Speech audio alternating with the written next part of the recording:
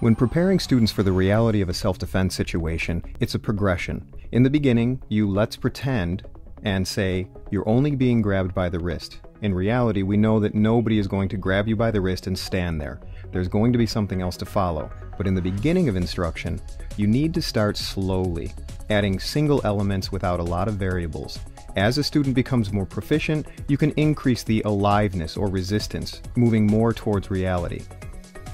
As resistance increases, the shift from technical training to tactical training increases. This means focusing on timing, awareness, sensitivity, so that you can respond immediately. Remember, self-defense reality is about effectiveness, not image. Image for self-defense demos is key. It wins you students and it wins you trophies at tournaments for certain events. But remember, there is a difference.